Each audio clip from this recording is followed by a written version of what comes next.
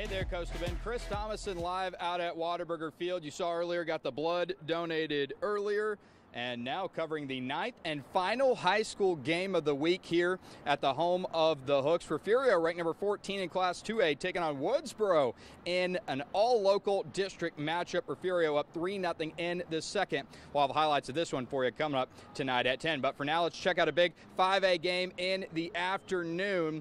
Veterans Memorial, ranked number 8, taking on Ray. Good history between these two the last few years. The Texans threatening in the first, but Aiden Ruiz getting the strikeout to get out of the jam. We would go scoreless all the way to the 6th, but Vets' foundation starting to crack. The bunt hit, nobody there to cover it. Back-to-back bunt singles, loads them up for the Ray pitcher, Lucas Tinajero.